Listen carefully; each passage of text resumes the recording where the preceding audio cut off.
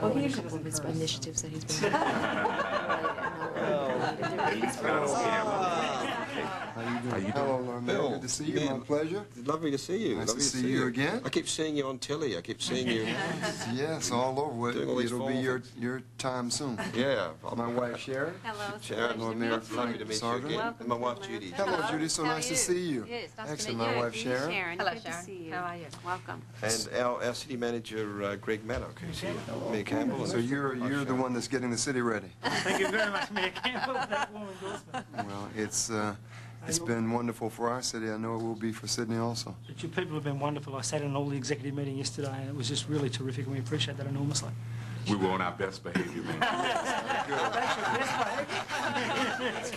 As the end of the Games approaches, Mayor Bill Campbell hosts a lunch for Frank Sartor and his group. I said there's two vital ingredients you need to survive in these jobs. One is your sense of humour, and the other is your imagination. Every day when I've had a really hard day, on my way home, I think of all the things I could do to my enemies. And by the time I get home, I've done them all. And then I sleep well that night, and the next morning I get up and I'm on with it. And of course your sense of humour is vital as well. You've got to be able to laugh at things. Yes, humor is always important. And how's yours going, Bill?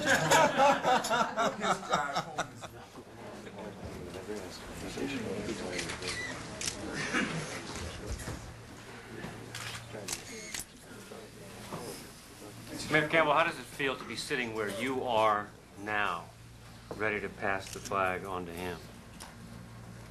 I have enjoyed these games immensely. I've also known great sadness during these games, so I have run a great range of emotions, as you can imagine. I'm saddened that it's coming to an end, but also I'm very happy that Frank and the people of Sydney will very capably take the mantle and move forward. And we'll be able to watch and see how they take on the same challenge that we've had for the last 6 years. In the spirit of Olympic struggle, we will be trying to better them, but then that's the nature of the Olympic Games. And just like athletes try to aspire and train for 4 to 6 or 7 years to reach the pinnacle of their career, Sydney will be training very hard and working very hard to produce an excellent Games in 2000. Ms. Carroll, given your experience so far in hosting an Olympic Games, what advice would you give to the Mayor of Sydney? Called courtesy, isn't it? No one restrained me, isn't it? Excuse me. Hey, hang on. Do we need some Can security? you guys just work this out? Can you duck down, come in front, give them a fair go? Why don't you throw him out? No, Why no, don't you come throw on, him no out? more of this. Duck down. Yeah, sorry, about the advice that you would give in terms of what you would do differently, what were the good things you did, what were the things you'd prefer to have done differently? Limit the number of media that come. I really got upset with some of the negative press about Atlanta at the beginning of the games, and I suggested on the air, and this was reported in the Washington Times and some other newspapers, that at the end of the games, all the citizens of Atlanta would line the expressway from the press center all the way to the airport. And when the media bus goes by, we'll all turn around, drop our drawers, give the media a vertical smile, and they can, as I said on the air, kiss our black, brown, and white asses as they leave town. So it's down under in the year 2000. They haven't yet picked one for a park. I'm sorry. So how will Sydney 2000 deal with that issue? Media interest is shifting to Sydney. The Australian Tourist Commission is throwing a party. I got it. Do you show my waist? Just show below my waist here? No. Okay. How far is it from one side to the other? About the same distance as from New York to San Francisco. Was that right? This is in fact the greatest publicity event that Australia's ever seen, as well as the Great Olympic Games. A few guys have been complaining about the nature of Atlanta with regard to the commercialization. So it's down under in the year 2000. They haven't yet picked 2004, and if the people from Seattle have their way... Can I have a couple? No? Yeah, no, come on. I'm sorry. I found another one. Yes, so thank you so much. Just make sure you wear them around town. Oh, don't worry, don't worry. So please enjoy the party. And there is plenty of Fosters. Somebody asked me before, are we going to run out? No, I assure you we are not. So please enjoy yourself, and now we are open for questions. I just saw the Kevin, the mascot. Could you tell me the relationship between Kevin, mascot, and your organization? The koala. Yeah, right. The koala. Well, the koala is one of our most popular national animals, particularly in Japan. 2004, and if the committee from Seattle has its way, it will be the Emerald City in 2008. Foster's or Foster's?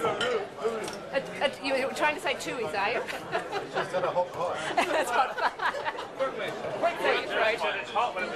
It was certainly hot. Maggie, how's it going? Fine, Tim, as you can see. Life's become very versatile since we last caught up. Here in the capacity of chief flower person. The koala seems to have done his job. It does, certainly has. As we were saying back, that the reaction's been fantastic, the coverage has been tremendous, and yes, as we said all along, we needed something to create interest. I can't wait to come see y'all in Sydney. What do you know about Sydney? Well, I know that y'all live there. It's 9 o'clock and you're listening to Atlanta's Morning News. Good morning, I'm Mike Cavanaugh. Day 17, final day of the Centennial Olympic Games. Our team coverage includes traffic and weather every 6 minutes. An update on the games in 15.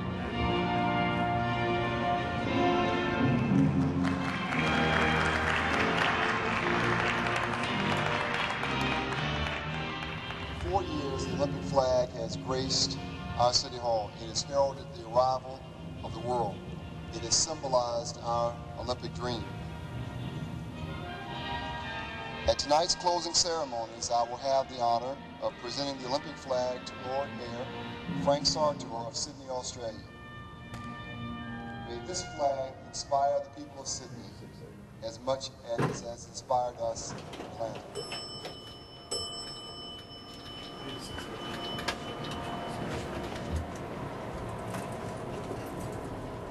There's a great ambivalence, a great remorse about the terrible loss that occurred while the games were in our city, but also a sense of defiance and resiliency that permeated our response to the tragedy, but also a sense of relief to move on and turn these games over to the care of the people of Sydney. I don't think there's any doubt that it's been exhausting, both in the preparation and in the hosting of the games. So getting back to normal is always a great opportunity also.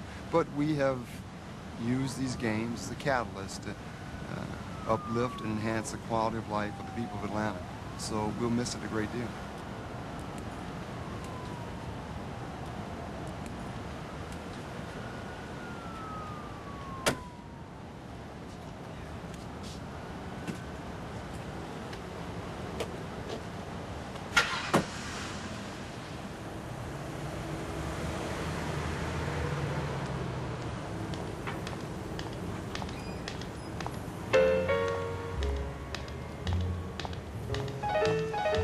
Now the exchange from Mayor Bill Campbell of Atlanta to Juan Antonio Samaranch, who then will pass the Olympic flag to the Mayor of Sydney, Australia, Frank Sartor.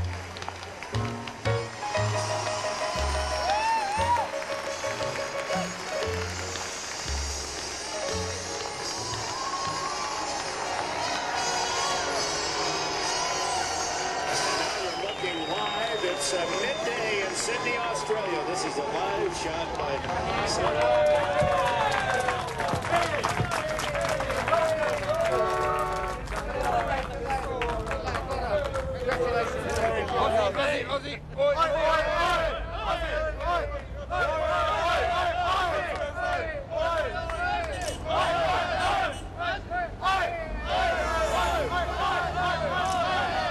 Really, really proud. I feel absolutely proud of being an Australian to represent Australia tonight, really. And Australians are very patriotic, and the whole thing's quite spiritual, really. We really want to do really well, and it was a very, very proud moment. It's hard to describe.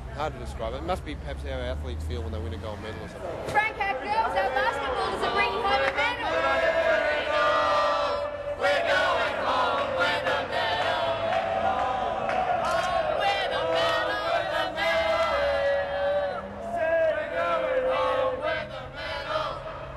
I was a total Olympic Scrooge. I live in Atlanta, and I said, oh God, the Olympics are coming. I can't believe it's going to destroy the city. And now I'm like, I hope that the whole thing never ends, because it's changed Atlanta forever.